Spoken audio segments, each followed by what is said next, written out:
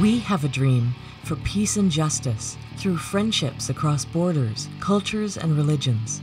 We know intercultural exchange of young people builds lasting understanding and friendships.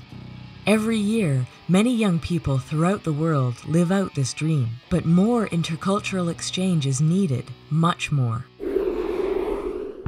Who will make this happen? The leaders of the world can continue promoting peace by helping the world's youth build these friendships. Governments can remove obstacles to international exchange programs by making it easier to travel between countries and investing more resources to significantly expand youth exchange programs.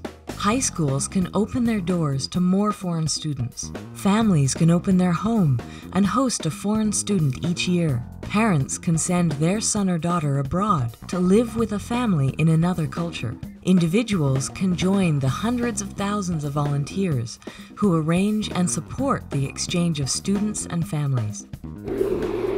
Imagine a world where the dream gets bigger and bigger, where everyone respects differences, where differences are a source of real strength.